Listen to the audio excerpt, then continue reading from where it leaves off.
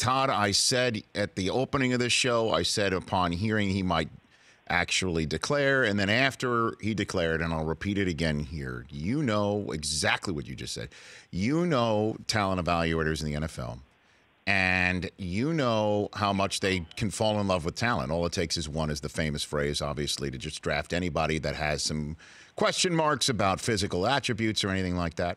But it's the desire to play football that everybody's got to be lockstep on, and that everybody who evaluates talent has room for 3 Fs: faith, family, and football. There's no room for A's, Todd. There's no room for Red Sox. There's no room for Yankees. There's no room for any of that.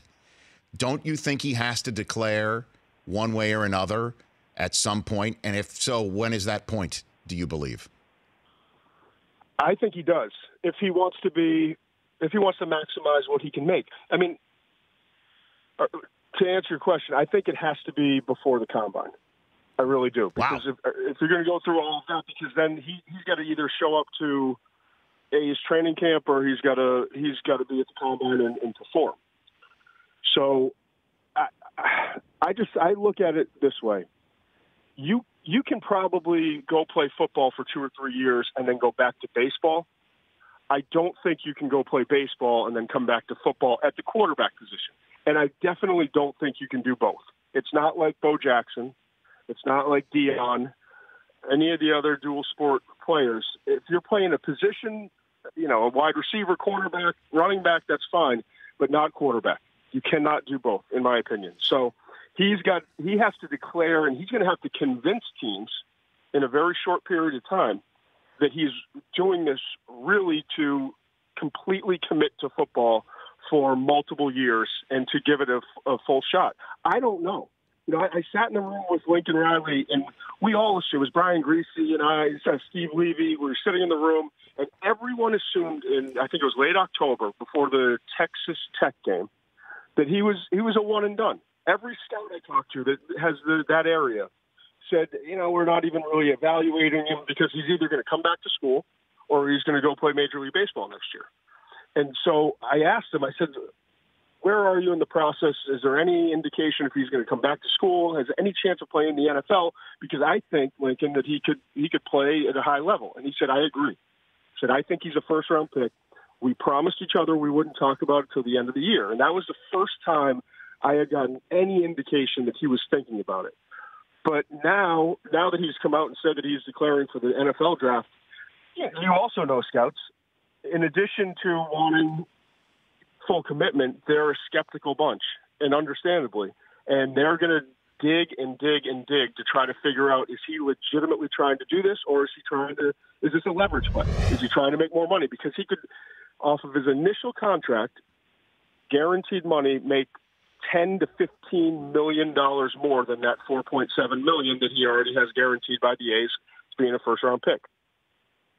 Todd McShay here on the Rich Eisen Show. Before the combine, huh? Because I'm thinking maybe the A's, as are enlightened enough to basically say, go see if there are other fish in the sea, go sow your NFL wild oats, and then come home and let him go to the combine and let him go there.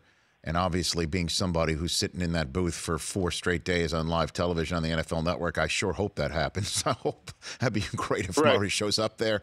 And if he can handle all the questions, because that's when it would come, forget about spinning it on the field and going through the drills. I'm sure he'll be dynamite at that, and he'll blow away the 40-yard dash line too.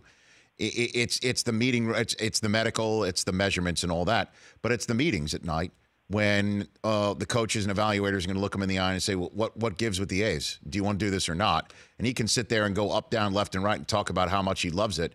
But at some point, he's got to declare. And if you think it's before the combine, then he's got to do that pretty darn fast, Todd.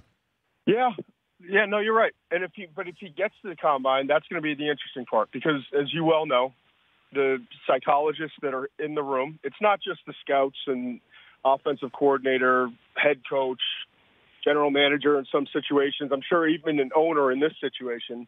But most teams have a psychologist sitting in the room. And I think it would be fascinating. And I don't know that we'll get the answer for years, but it would be fascinating to listen to a psychologist talk about how he answered the questions and, how he presented himself, and if they legitimately bought the story. I mean, you can't put a polygraph on him, but other than that, you're trying to do everything you can to try to figure out if he legitimately wants to do this, because there is a play for leverage, and we've already heard there's reports out there about the A's talking to Major League Baseball, trying to get exemptions to try to figure out ways to pay him more to make sure that he comes and plays for them in Major League Baseball. And so, to me, this is one of the most fascinating pre-draft stories that I've been a part of in 20 years of covering the draft.